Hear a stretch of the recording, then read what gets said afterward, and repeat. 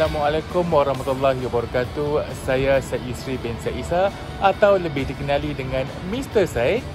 Jom masuk ke kelas Mr. Syed. #ilmu yang diamalkan.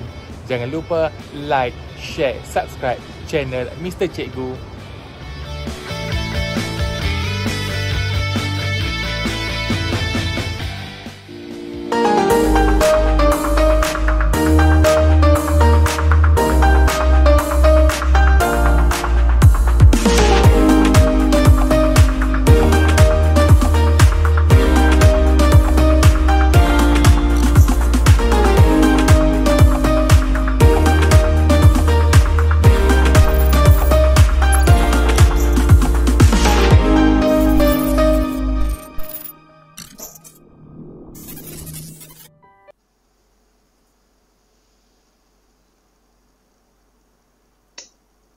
There once was a cute little mouse.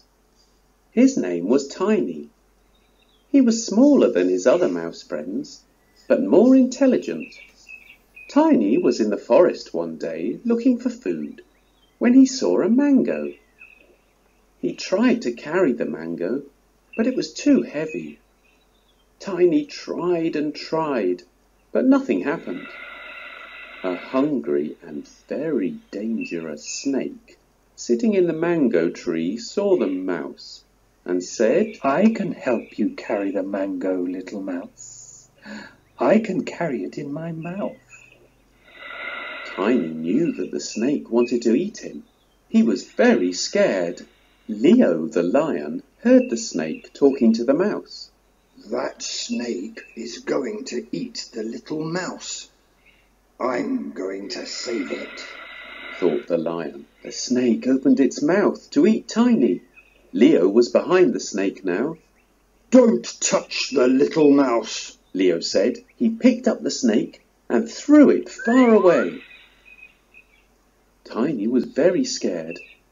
He hid behind the mango. Leo picked up the mango and Tiny with his big claws and opened his big mouth. Modulate. Story time. Tiny and Leo. Part 1. 1. Who are Tiny and Leo? Listen and read.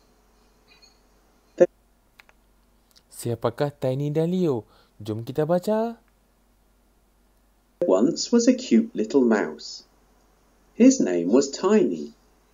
He was smaller than his other mouse friends, but more intelligent. Tiny was in the forest one day looking for food when he saw a mango. He tried to carry the mango, but it was too heavy. Tiny tried and tried, but nothing happened. Ada seekor tikus kecil yang sangat comel, namanya Tiny. Dia sangat kecil berbanding dengan tikus-tikusnya yang lain, tetapi dia sangat bijak. Tiny sedang berada di hutan dan sedang mencari makanan dan dia ternampak sebiji buah mangga. Dia cuba untuk membawa mangga tersebut tetapi terlalu berat. Tiny cuba dan cuba tapi tak ada apa-apa yang berlaku, tak bergerak pun buah mangga tu.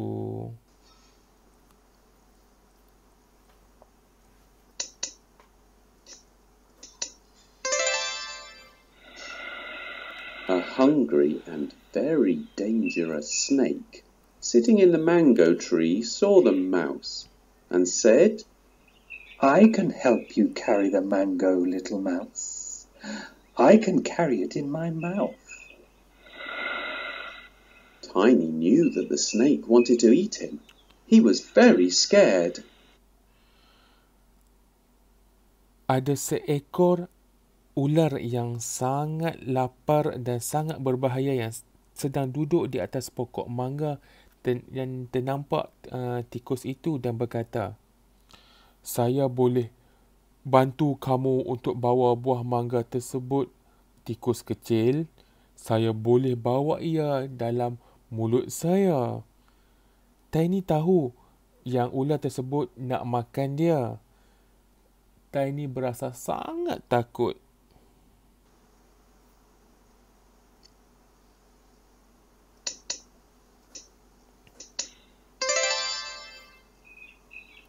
Leo the lion heard the snake talking to the mouse. That snake is going to eat the little mouse. I'm going to save it, thought the lion. Leo, seekor singa, terdengar ular itu sedang bercakap dengan tikus tersebut. Ular itu nak makan tikus kecil itu. Saya nak selamatkan dia, kata singa tersebut.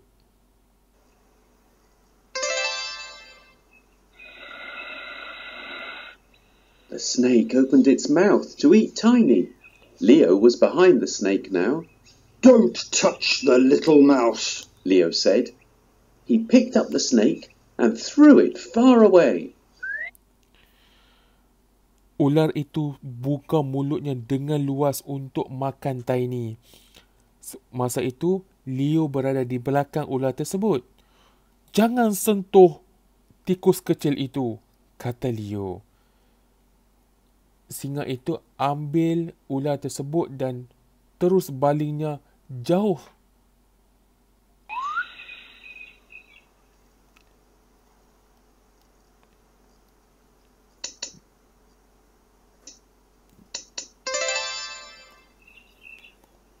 Tiny was very scared. He hid behind the mango. Leo picked up the mango and Tiny with his big claws and opened his big mouth. Tiny berasa sangat takut. Tiny bersembunyi di belakang buah mangga tersebut. Leo mengambil buah mangga dan Tiny dengan menggunakan kukunya yang tajam dan buka mulutnya. What will happen? Apa akan jadi?